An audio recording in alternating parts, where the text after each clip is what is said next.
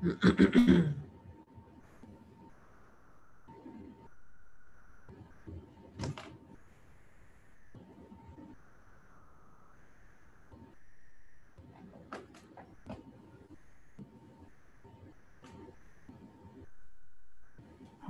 I think we're live.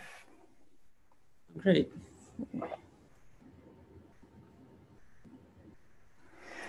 So, welcome everybody. Today I'm pleased to have Arkadiy Garber as our speaker.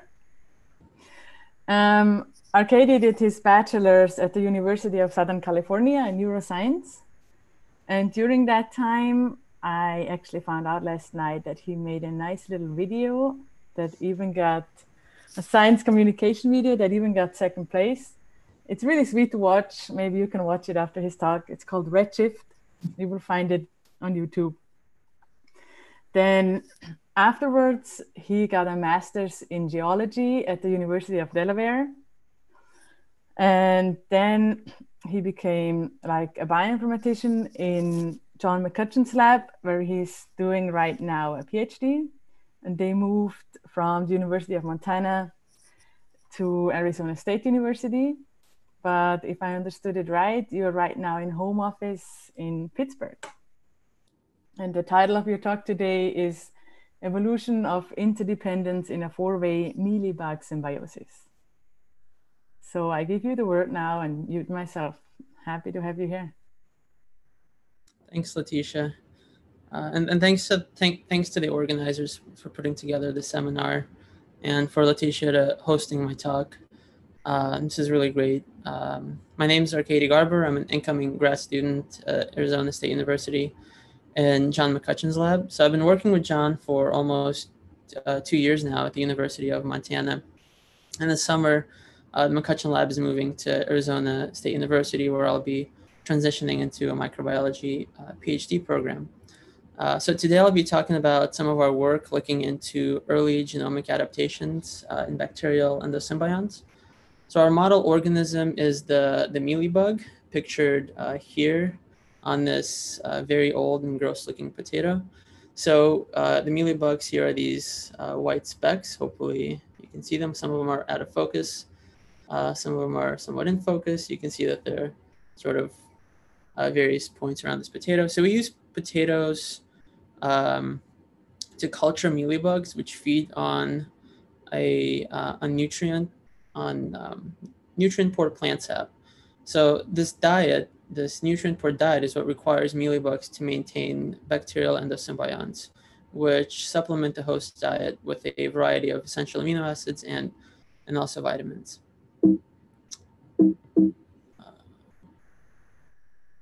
So mealybugs are a great model organism to study evolution of intracellular symbionts. And there are a lot of other examples of intracellular symbioses in blood and sap-sucking bugs that help us understand microbe-host interactions and evolution. So insects are really good models for studying evolution of symbioses because there are a lot of diverse examples of these types of symbioses. There's a great variety of insects that have very different diets and recruit a diverse array of bacterial symbionts. And these really help us to understand host microbe interactions and the early development and evolution of these intracellular symbionts. So mealybugs, which are the focus of my research, also present a diverse set of species which have a variety of intracellular symbiotic partners, some of which are very ancient associations. So in really ancient symbioses, we consider symbionts organelles. So the two examples of this are the mitochondrion and the chloroplast. So the intracellular symbionts that led to the evolution of these organelles are perhaps the most significant developments in the evolution of the eukaryotic domain of life. So these are essentially the gold standards for really old intracellular symbioses. So there's a variety of theories on exactly how these endosymbiotic events happened, but the general idea is that at some point, a prokaryotic or a proto-eukaryotic host cell engulfed an alpha proteobacterium. And this turned into a symbiotic relationship where the alpha proteobacteria permanently resides in the host. And it's passed on vertically from from mother to daughter cell. So after a very long time, this evolved into what we know today as the mitochondria. Similarly, with chloroplasts, engulfment of a cyanobacterium resulted in what we know today as the chloroplast. So given that these are very old symbioses, there's a lot that we don't know about the early days of these microbial relationships. So to understand how these symbioses form and the early days of adaptations that occur in the host and the intracellular symbiont, we can look at examples of more recently developed symbioses. So this is where the mealybugs come in. So in the McCutcheon lab, one of the mealybug species that's at the center of research is this mealybug, the citrus mealybug called Planococcus citri, which maintains multiple proteobacterial endosymbionts.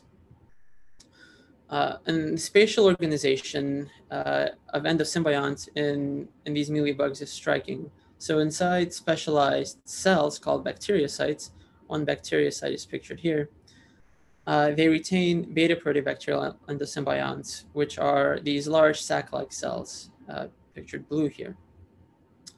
And inside Tremblia, you'll see these red blobs, and these are actually gamma proteobacteria that reside inside of Tremblia. And while Tremblia are relatively big compared to other bacteria, these intra-Tremblia gamma proteobacteria, which are known as Morinella, or Candidatus, Morinella, and Dobia, I'll refer to them as Morinella throughout this talk, they have a more typical size and the classical rod shape that bacteria have. So we can think of this spatial organization as similar to the Russian nested dolls or matryoshkas. See, where you have the insect cell, then inside of that is the beta proteobacterial symbiont Tremblia, and inside of Tremblia reside the gamma proteobacteria Morinella. So you might be thinking to yourself, why on earth is this like this? And does this symbiosis actually work? And if so, how does it work? So it looks like it works pretty well. As I mentioned before, mealybugs maintain nutritional symbionts, which provide essential amino acids and vitamins that are low in concentrations in the mealybug's diet of plant sap. So in the case of the mealybug Planococcus citri and its symbionts Morinella and Tremblia, we see that the biosynthetic pathways for certain essential amino acids and vitamins is broken up among each respective genome. So shown here is one of numerous examples where we can see that neither the host nor each separate symbiont actually has the full repertoire of genes to synthesize a metabolite. So two metabolites shown here is tryptophan and phenylalanine. So these are actually amino acids.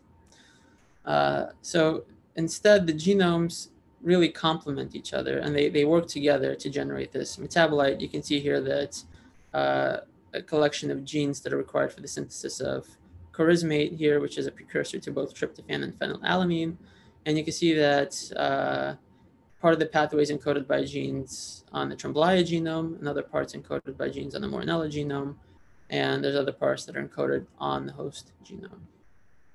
So to make things even more complicated, the insect host genome also encodes bacterial genes that have been acquired horizontally from other bacteria.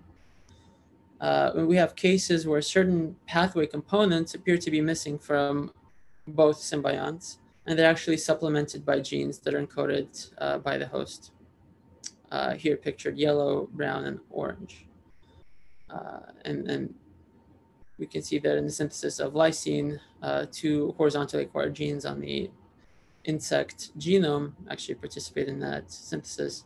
And we also see the same case in peptidoglycan. So one of the ongoing questions in our lab is how bacterial genes encoded on the host actually function in the endosymbionts, and how are the protein products transported through the many membranes separating the host cytoplasm and the innermost symbiont cytoplasm. So in some cases, like in the cases of essential amino acids, it seems possible that metabolites are transported between cellular compartments. But that would be more difficult in the case of peptidoglycan synthesis.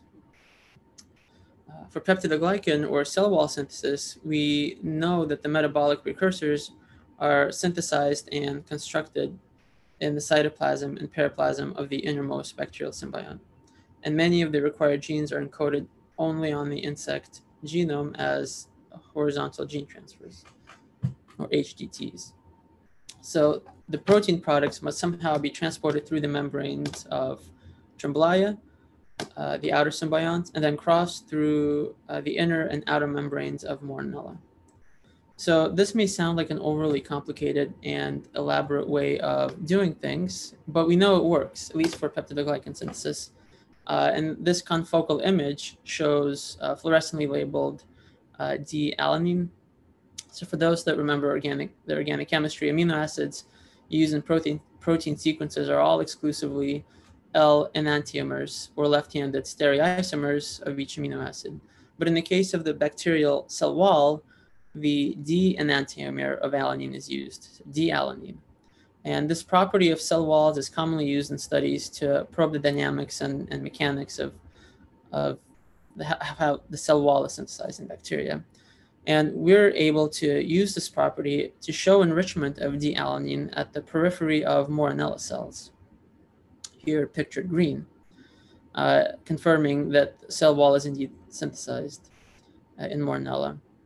So in this image from a recent publication out of McCutcheon lab shows that the nuclei are colored blue, and you could see separate bacteriocytes here, and the Morinella cells are clustered together in a way that represents a Tremblia cell. So this would be one cell Tremblia, this would be another Tremblia, that would be another Tremblia, and they're just filled with these gamma proteobacteria. So now I want to move on to a different species of mealybug, the one at the center of my research, and that one is called Pseudococcus longispinus. So while this mealybug also maintains Tremblia, the beta proteobacterial endosymbiont, whose genome is near identical to the genome of Tremblia in Planococcus citri, what's going on inside of Tremblia in this species of mealybug is a different story. So rather than one, it encodes two different species of gamma proteobacterial endosymbionts. So given the elaborate genomic complementarity that we see in Planococcus citri with only two bacterial symbionts, one inside the other, we wanted to find out how the symbiosis works when we have three different species of symbionts in the mealybug. So we know that the P. citri mealybug has one gamma, and we know that each Tremblia cell, pictured here in green in this cartoon, that each Tremblia cell is filled with these Morinella cells, these gamma proteobacteria. But when the genomes of the two gamma proteobacteria that reside inside Tremblia in P. longispinus were sequenced and reported in 2016 by Philip Husnick and John McCutcheon, it was really unclear where these two symbionts resided within each insect cell. So to answer this question, we probed the insect cells containing these symbionts with different probes specific to each gamma proteobacterial symbiont. So in this RNA fish image here on the left, which was taken by my lab mate, Maria Cooper, we can visualize the two species of gamma proteobacteria that live inside Tremblia. And the two probes used here are yellow and violet. So yellow for, actually the image got cut off here for some reason, but yellow color was used to identify one of the endosymbionts known as PLON1, and the violet color was used for the other species of gamma proteobacteria. And the green in this image represents Tremblia cells with insect nuclei colored white. So we can see from this fish image that both species of gamma proteobacteria reside within each Tremblia cell. So we decided to name these endosymbionts, and we named them one of the endosymbionts, Candidatus symbiopectobacterium endolongispinus, which represents, the genus name represents its closest free living ancestor, which happens to be Pectobacterium wasabiae. And the other gamma proteobacterial symbiont we named Candidatus sedalis endolongispinus. So that also represents the closest free living ancestor relative to that symbiont, which is Sedalis precaptivus. But for simplicity, I'll refer to these symbionts throughout this presentation as PLON1 and PLON2. So the genomes of PLON1 and PLON2 appear to be large in size, comparable to the sizes of free-living bacteria, and they're outlined here in green, along with Tremblia, which has a tiny genome, and Morinella also has a tiny genome. So if you'll remember that one of the mealybug species here, BC tree that I talked about first, is outlined in blue, and it has Tremblia inside of which reside Morinella, and then Pseudococcus longispinus, we have Tremblia, inside of which reside PLON1 and PLON2. So the differences in genome size here are pretty stark, I'd say. And one question that we can ask is, how does a genome go from being this big, PLON1 size genome, which is almost 5 megabase pairs, to something that's as tiny as 400 kilobase pairs? So to understand that, we can look to an established model for genomic reduction that appears to occur when the bacterium enters an intracellular symbiotic lifestyle. So the genomes of free-living bacteria tend to be gene dense. So this large circle here represents a genome of a free-living bacteria. So they're gene dense. They tend to have very few pseudogenes. So pseudogenes, which I'll talk more at length later on, they're remnants of what were once intact and functional genes, but appear to have become inactivated in some way. So these can form if an organism undergoes some kind of ecological shift and no longer requires that gene for survival. Or another example is a gene might undergo duplication, and one of the copies would be unnecessary and could undergo a brief period as a pseudogene before being deleted. But in free-living organisms, pseudogenes aren't really known to hang around for very long, and they're quickly purged out of the genome once they're formed. And the genome sizes of bacteria tends to range no more than an order of magnitude, so they're generally 1 to 10 megabase pairs in size. So upon host restriction, though, we see very fast and extreme genomic dilapidation, where relaxed selection of genes that aren't required anymore in intracellular lifestyle, they become pseudogenes. Insertion sequences, transposases proliferate, and deletions of large parts of the genome lead quickly to middle age, where the process slows down, but we still see formation of pseudogenes and genomic reduction.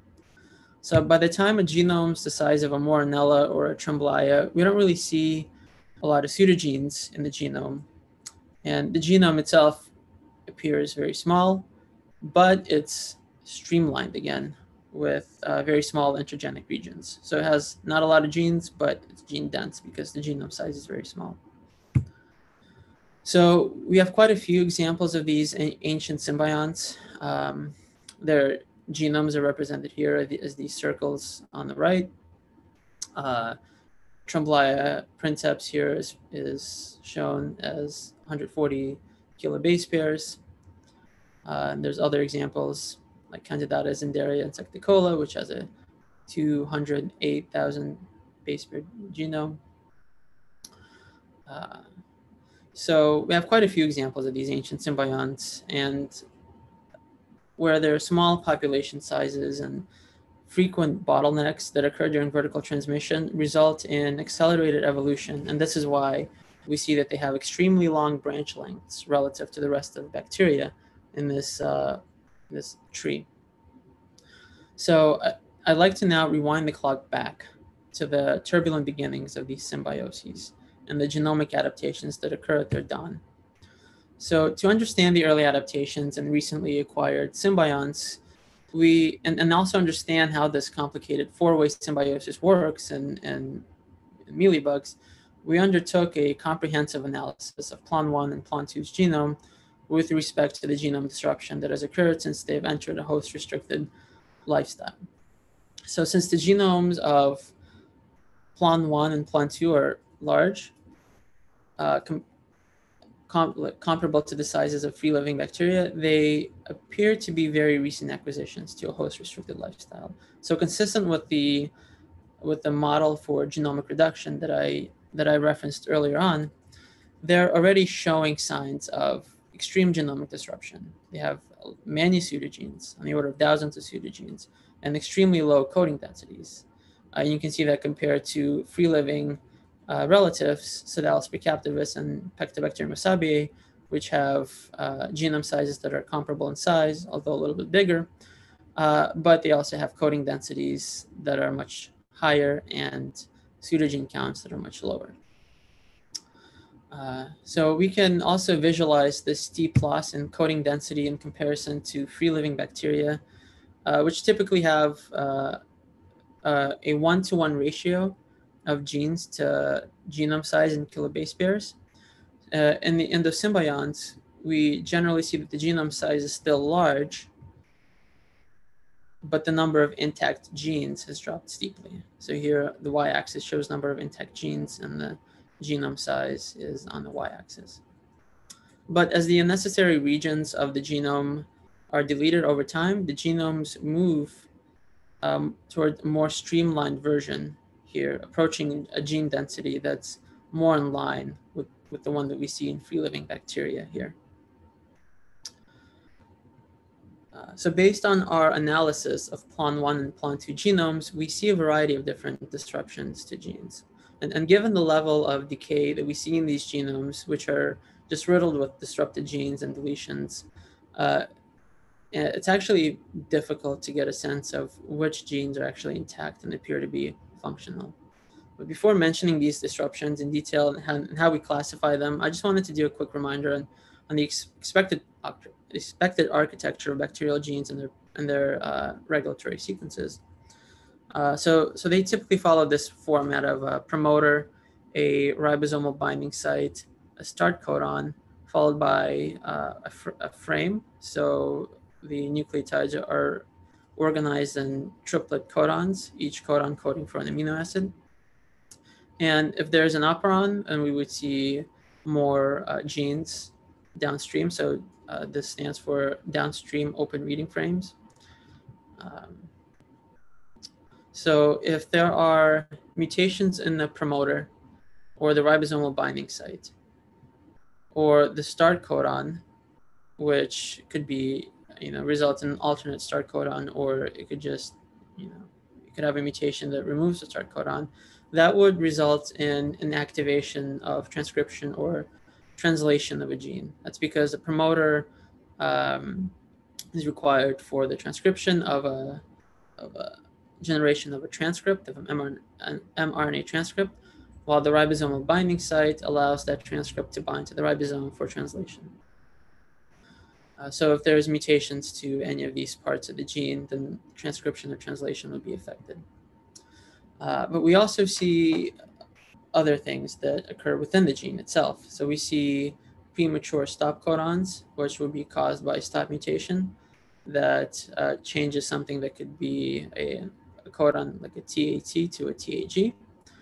And that results in the premature stop codon resulting in a fragmented gene, and that could potentially result in a truncated and misfolded protein product if it's translated.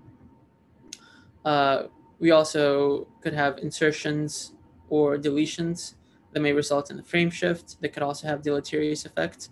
One example shown here is an insertion that results in a premature stop codon that comes into frame. And this is in addition to the fact that with the wrong frame, the synthesized protein will not contain the right amino acids and likely result in misfolded and potentially toxic protein product.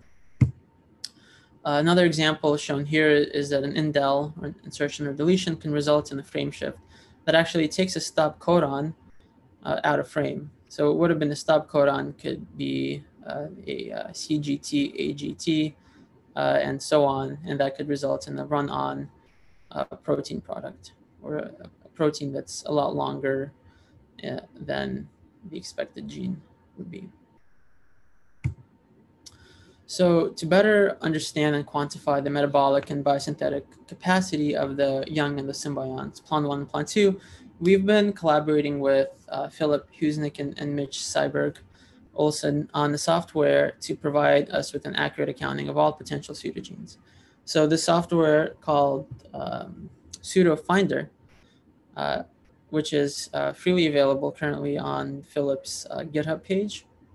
So the software takes into account various metrics, including the length of the gene relative to its closest relatives, length of the gene relative to homologs and free-living relatives. It also identifies genes that have been fragmented by one or more stop mutations or premature stop codons, or frame shift. Another important contribution of the software is the identification of incipient or cryptic pseudogenes. So these are genes that lack any obvious inactivating mutation, but they nonetheless appear to be undergoing relaxed selection. So this is done by calculating the rate of synonymous mutations per synonymous site and comparing that to the result to the rate of non-synonymous mutations per non-synonymous site. So synonymous mutations, for those unfamiliar, refer to those mutations that don't result in the change in amino acid sequence. That's because of the degeneracy of codons. You could have several codons coding for one amino acid. So there are cases where a mutation in a nucleotide sequence would not actually result in any change in the amino acid sequence. So these synonymous mutations are essentially a measure of divergence time between two sequences. Divergence that occurs due to random mutations that shouldn't have any effect on fitness because they don't change the amino acid sequence. And they don't change the sequence of the protein. And non-synonymous mutations, here calculated as DN, refer to those that do result in the change of amino acid. So that means you have some kind of point mutation in nucleotide sequence, and that point mutation changes the codon, and has a code for a different amino acid. So the more of these non-synonymous mutations you have in the gene, the less conserved the protein sequence is. So by comparing these two ratios, synonymous mutation rate and non-synonymous mutation rate, we can infer whether a gene is undergoing purifying, neutral, or adaptive selection, or positive selection. So in practice, we can actually combine all these metrics that I talked about in the last slide to improve our pseudogene predictability. So we can actually visualize the genomic dilapidation that occurs in one of the young endosymbionts that I've chosen, for example, Plan 2. And here on the x-axis, we see the length of symbiont gene in comparison to the length of a homolog and its closest free-living relative. So in that case, it would be Sedalis precaptivus. So we see that there are quite a few genes that are substantially shorter than their homologs in Sedalis, and some that are longer. On the y-axis, we can visualize the sequence conservation based on DNDS. And also another metric that's displayed here is whether or not a gene has accumulated some kind of premature stop codon. So filled circles represent genes that don't appear to have acquired any premature stop codon, and the open circles are those that appear in multiple fragments. So thus have acquired at least one stop mutation or frame shift, resulting in a premature stop codon. And so this is color coded to show flagged pseudogenes, which are colored red. And you can see that any gene that has a premature stop codon is actually automatically flagged as a pseudogene. So we wouldn't expect to see any open circles that are black. So as you can see here, there's a lot of pseudogenes. Another interesting observation that we've made from this data is that out of the thousands of putative pseudogenes that we flagged here, there's only a relatively small handful that appear to have really elevated DNDS values, or that appear to be, that have been around as pseudogenes long enough to have acquired enough mutations to have a detectable signal of neutral selection. So we can visualize that particular observation better in a plot where the rate of non-synonymous mutations per non-synonymous site is shown on the y-axis, and the rate of synonymous mutations per synonymous site is shown on the x-axis. So the average DNDS of all genes is displayed here by this dotted orange line. So the average DNDS is actually 0.1, which is really low, fairly low. And the blue line indicates a DNDS ratio of 0.3. So this is a cutoff that we use to flag pseudogenes. So theoretically, we expect that pseudogenes that are no longer required for survival in the host-restricted environment should no longer be conserved and undergo neutral evolution.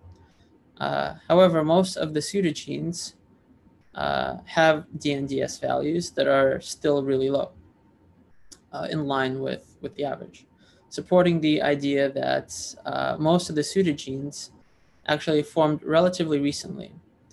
And it also suggests that pseudogenes, once they're formed, they don't really stick around very long, even in these endosymbionts, and they're likely removed from the genome quickly upon formation.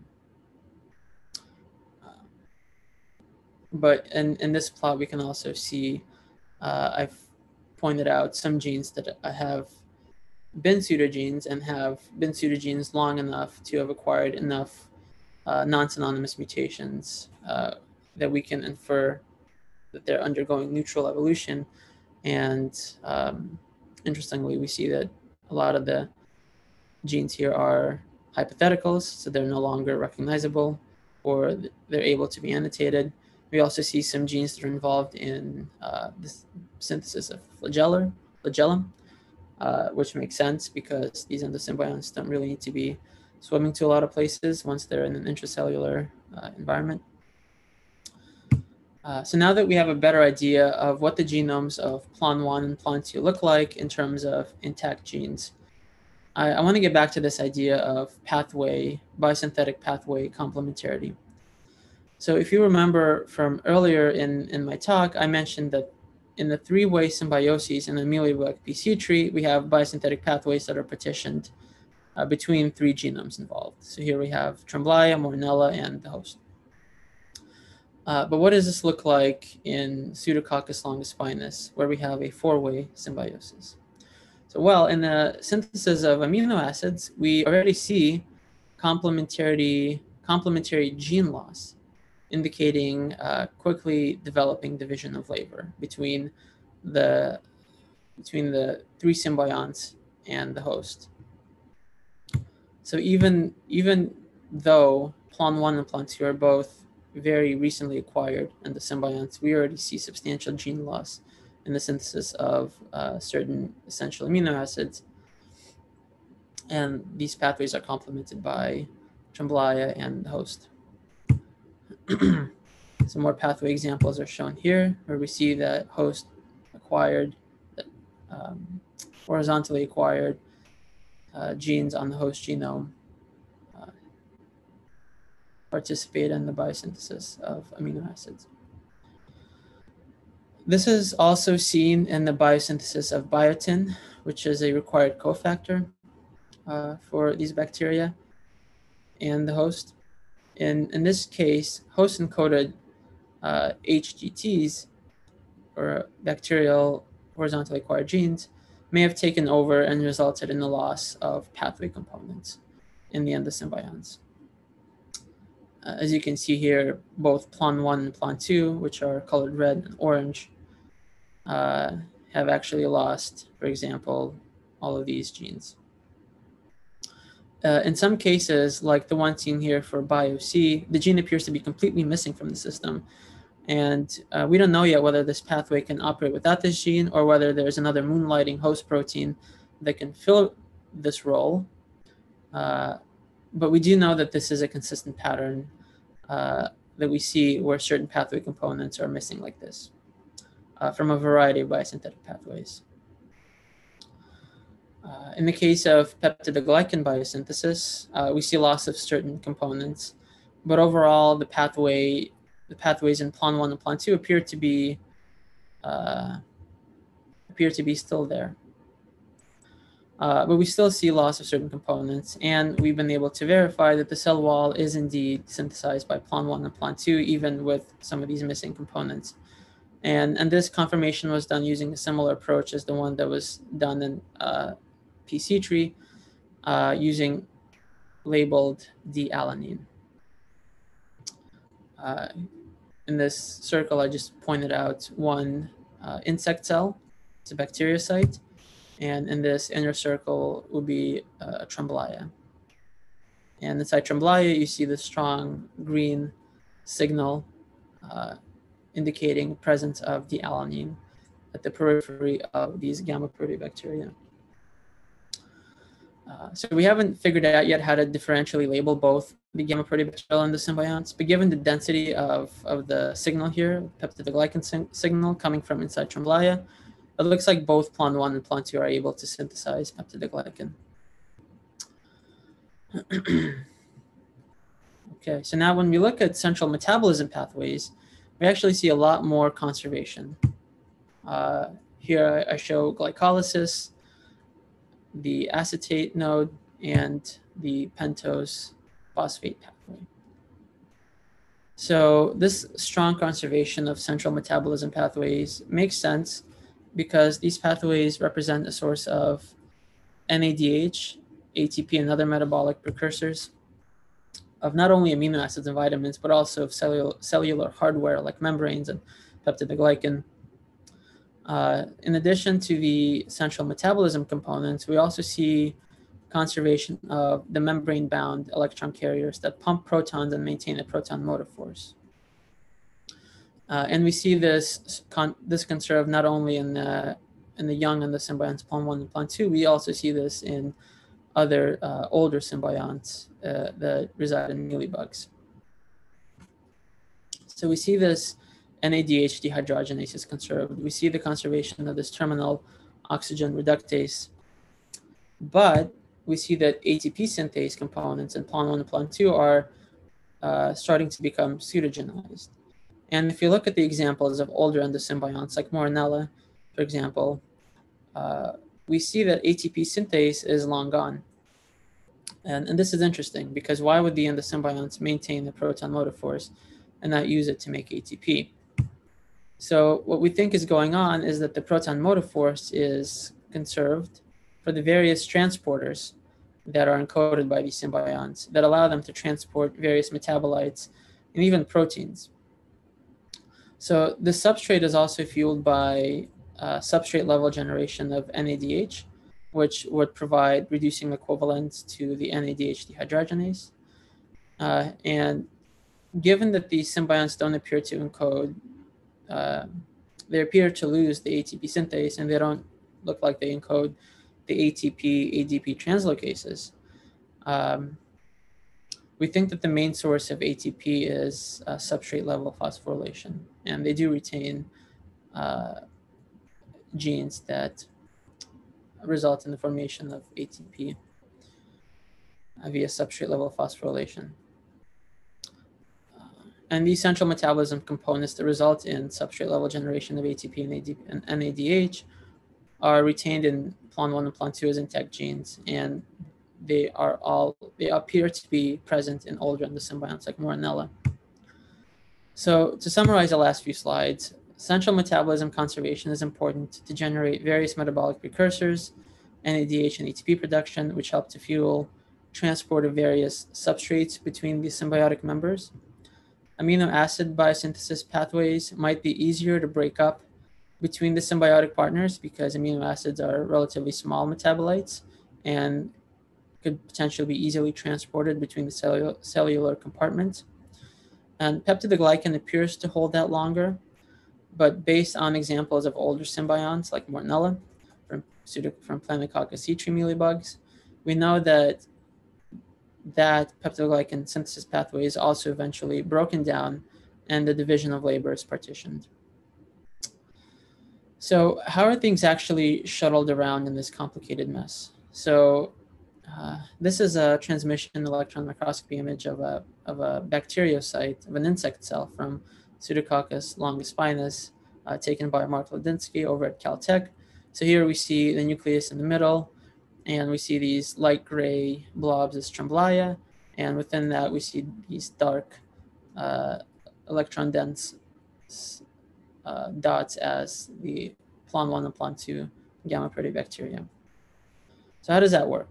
So for example, in the biosynthesis of peptidoglycan, we know that proteins need to be transported all the way from the host cytoplasm, the insect cell cytoplasm, and through tremblia and inside of the gamma proteobacteria, into the cytoplasm of the gamma proteobacteria. So to briefly bring back this figure from a paper that came out of the McCutcheon lab last year, Boblets et al. In Cell, we can see that peptidoglycan is made, and it actually appears to be carried out in part by proteins that have been transported from the insect cytoplasm.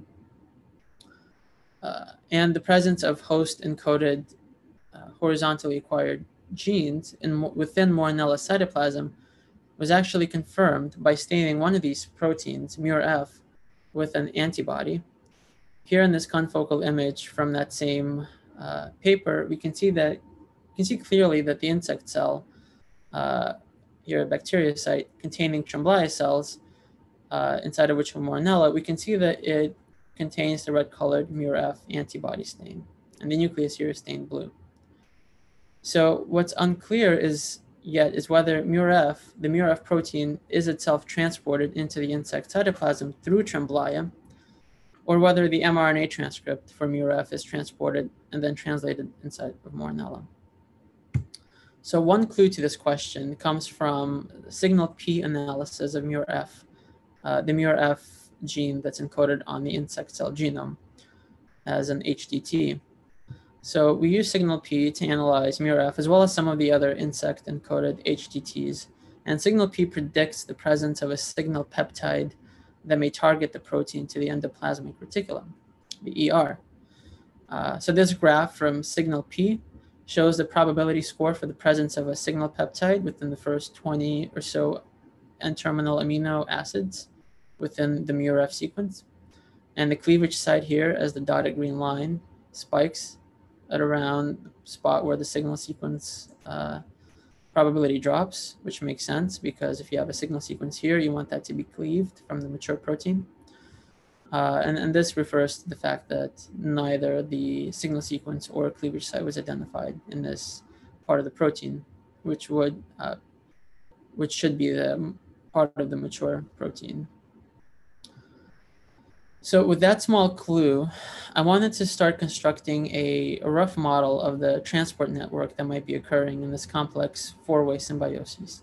So keeping in mind that this model represents a very tenuous hypothesis on how the transport network inside the mealybugs operates. So in this schematic, I have the one insect cell, the bacteriocyte, pictured with tremblia colored blue inside of that. And inside of tremblia, we have Plan 1 with its outer and inner membranes, and Plan 2 with its outer and inner membranes. So if the signal sequence on the MURF, for example, can target proteins to the ER, which can then interact with tremblia, that might actually provide a route for proteins to get into tremblia. Now, once the proteins are inside tremblia, they would still need to cross two membranes to get inside the cytoplasm of the gamma proteobacteria. So we don't really know how this occurs. There's many unknowns as to how this happens, but we know that the tremblia genome, small as it is, does appear to retain some protein chaperones. The gamma proteobacterial endosymbionts appear to retain at least one outer membrane porin, which may allow for transport of proteins through the outer membrane. And the gamma proteobacterial endosymbionts also appear to retain certain components of the SEC protein translocation pathway. But this pathway is known to allow for protein excretion from the cytoplasm to the periplasm of bacterial cells, not the other way around, as would need to happen in this case. So this question as to how exactly transport occurs here is an open question in our lab. So to summarize, to end on that little mystery or cliffhanger, I'd like to end my talk and go over some of the main conclusions that I've gone over. So the mealybug Pseudococcus longispinus retain Tremblia, inside of which exist not one but two different species of gamma proteobacteria called PLON1 and PLON2. PLON1 and PLON2 genomes are both relatively large and encode many pseudogenes, indicating that they've very recently been introduced into a intracellular endosymbiotic lifestyle. This four-way symbiosis, and when I say four-way, I mean four-way between PLON1, PLON2, Tremblia, and the host, it's already showing division of labor and complementarity in gene loss in the two recently acquired endosymbionts. Essential metabolism and peptidoglycan biosynthesis pathway are retained longer than amino acid and vitamin biosynthesis pathways. And extensive sharing of protein products and metabolites likely necessitates complex transport networks. And looking at the genomes of PLON1 and PLON2, as well as the older gamma proteobacterial endosymbionts like Morinella, we can see that the endosymbionts appear to retain a small number, a limited number of transport proteins, but it's still unclear exactly how this system operates. So with that, I'd like to thank my advisor, John McCutcheon, my office mate, Maria Cooper, who did the rRNA fish imaging and has provided many useful insights, as well as doing the hard work of actually culturing the mealybugs. Thanks to Deanna Bublitz for doing a lot of the microscopy presented here, including the click chemistry images, and also culturing the mealybugs. Stephanie Walden for doing the culturing and sequencing. And also thanks to Diane Brooks and Piotr Lukasik for many insightful discussions. It's also been great to collaborate with Philip Husnick and Mitch Cyber-Golson on Pseudo Finder and try to figure out exactly how we can identify pseudogenes. And with that, I will take questions.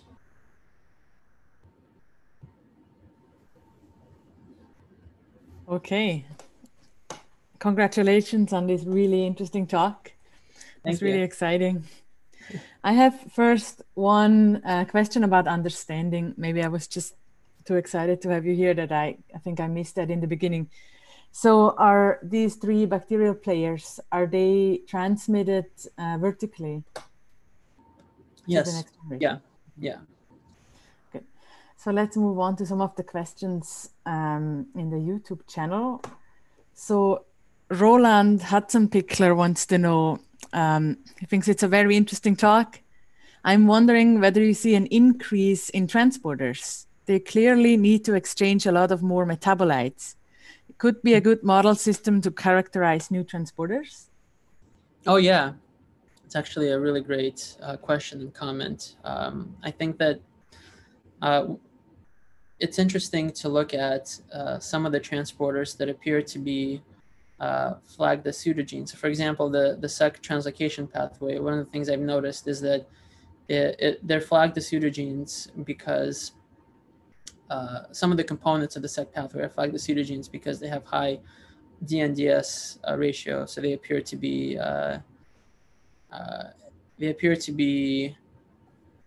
changing in some way. So if you do phylogenetic tree, you'll see that some of the components actually are branch out. So one of the interesting things that I've been wanting to look at is to see whether or not these components could be altered in some way to allow for the transport of proteins in the other direction. But yeah, that's a good comment. Good question. Then I have a question from Catherine Armbruster, and she's asking, for the pseudogenes that are fragments of one original gene, did different fragments of the same original gene have different DNDS values? That's a good question. They tend to be similar when we compare them. So if you have if I understand the question correctly, if you have two fragments of the gene and they're both compared to the way we identify that is if we have two adjacent open reading frames that appear to be closely related to one open reading frame in a free living relative, and they're adjacent. When you combine them, they actually equal to the length of the homolog. Then we've categorized that as a fragmented gene, as a fragmented ORF. And then when we calculate the DNDS ratio of DNDS values in comparison of each fragment to that relative, that DNDS would be more or less the same. But the caveat to that is I haven't manually looked at all of the ratios. That would be good to do to see if there's any differences like that. But we do have thousands of pseudogenes and hundreds of fragmented ORFs, so it takes some time to look into that. That's a good. Then we have a comment from Daniel Tamarit. Fascinating stuff, Arkadiy. Any chance that any of the partially pseudogenized pathways follow similar complementarity patterns as other endosymbiotic consortia, or do they rather seem 100% random? That's a good question. I think that I don't know, actually. I think that so if I understand correctly, it's asking if the pathways are fragmented in the same way, or if the same pathways are broken up. It seems if they follow some kind of pattern, or if you see it's just basically random.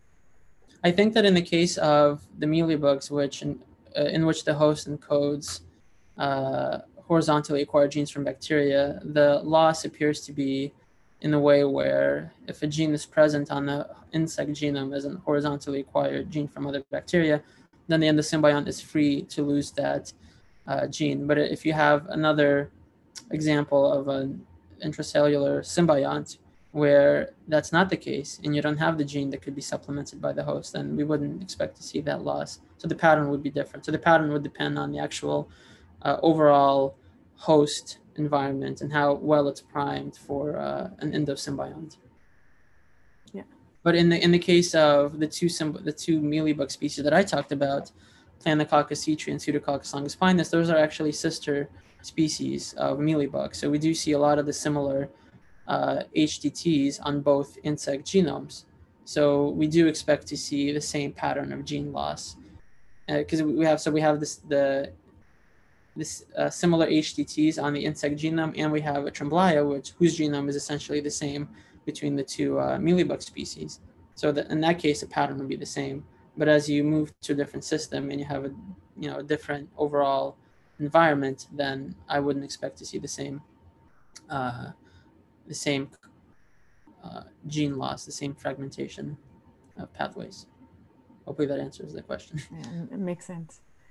Then we have a comment from Dan Speth, and he says, cool stuff. I might have missed you say it, but is the increased length of some non-pseudogenized genes expected or meaningful? Can you repeat that question? Is the longer than expected length of non-pseudogenes? So if the increased length of some of the non-pseudogenized genes, if this is expected? I don't know. I think that to a certain degree, perhaps, but in a lot of the cases that I've looked at where we see that the endosymbiont gene is substantially longer, like let's say 25% longer than its closest homolog in the free living relative, then if you look at that sequence, you actually see there's could be a frame shift that takes a stop codon out of frame, and then that gene eventually, by random chance, encounters a stop codon. So when you run a program like Prodigal and you try to predict these genes, Prodigal is going to have some problems with that, and it's going to look for a stop codon. And if that stop codon appears to make the gene substantially longer, that would I guess that would be a pseudogene. But does that sort of answer the question? I hope so. I was also wondering from your plot about the DNDS ratios. You assumed that if the DNDS ratios are really low, then the gene is under some kind of purifying selection. And then as it gets bigger and reaches 0, it's neutral selection. But I don't remember from your plot, did you have any genes that were under positive selection? Like they go up high. As it gets bigger and approaches a DNDS ratio of 1. Yeah, so we infer. But yeah, so your question is whether or not we have any genes with DNDS ratios high enough where we can confidently infer that they're adaptively evolving to a host environment. Yeah. We have a few. I haven't looked at those yet, but we have a few of the genes whose DNDS ratio is above 1. But I'd like to do some more testing in PAML to figure out whether or not they're actually adaptively evolving, or whether it's still neutral evolution. Yeah, or might be something with the alignment or something. Yeah. Okay, I think these were all the questions so far. People are just commenting that it was a really interesting talk and they're thanking you. Well, yeah. Well, thanks for attending. Hopefully, I answered everybody's questions clearly. If there's more questions, feel free to. I don't know where they would comment that or send that. Is the YouTube video that's uploaded, does that allow comments or? Yes, so they can also comment openly. Okay, great. After the talk. Sometimes we have comments coming in a little bit later. Yeah, because some of the comments, like Dan Speth's, I'd like to maybe think about a little longer, because it's hard for me to process all that. So I'd like to have it in writing and look at it and think about it, and then I could give a much better, thoughtful answer. Yes, of course. Understand it better. So I want to thank you again, and I think I'm going to stop the live streaming right now. Okay. Yeah, thanks everybody for attending.